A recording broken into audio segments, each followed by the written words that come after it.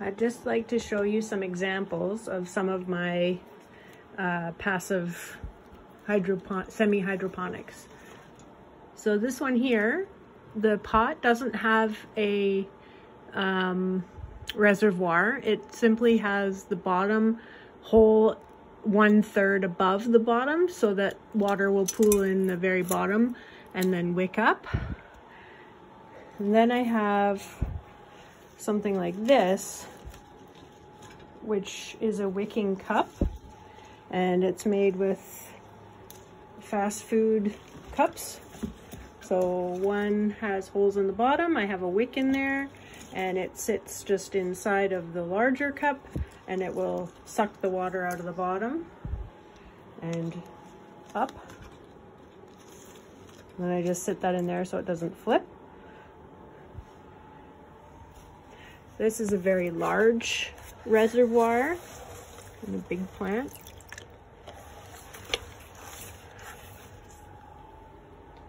Here I've used an ice cream pail, and you can see I've drilled holes in this just regular nursery pot all through the side, and then I can see where the water level goes. You'll see a lot of what I use is pon, and I will share the recipe for a homemade pon later. This is pon. So you can see I've used a pop bottle, holes drilled in the bottom. You can see nice roots there, and it's just a sour cream container. So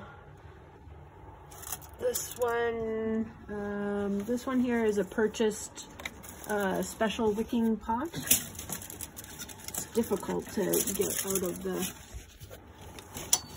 reservoir. There. So you can see it's got wicks.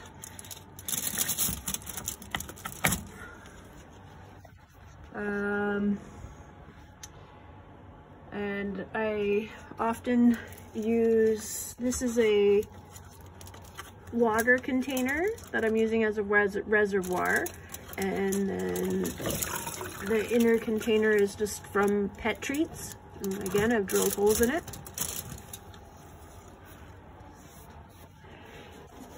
And the other one I really like to do is this. So this is a big heavy glass vase or vase from Michael's Craft Store. And then I have a water jug inside that I've drilled holes in, and it's the homemade pon mixture.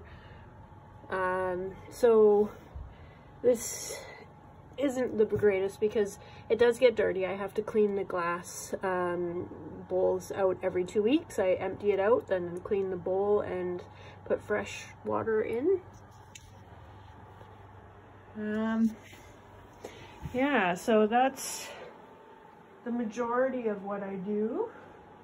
And oh, the other ones over here I've used. The reservoir is a trash bin from the dollar store, and then I again use the water container with the holes in it. And you can see I have this nice indicator because the reservoir is black, so I can't see where the water level is. So this indicator will rise and fall according to water level. So if you have it right down at the bottom, then you can see it's nice and full.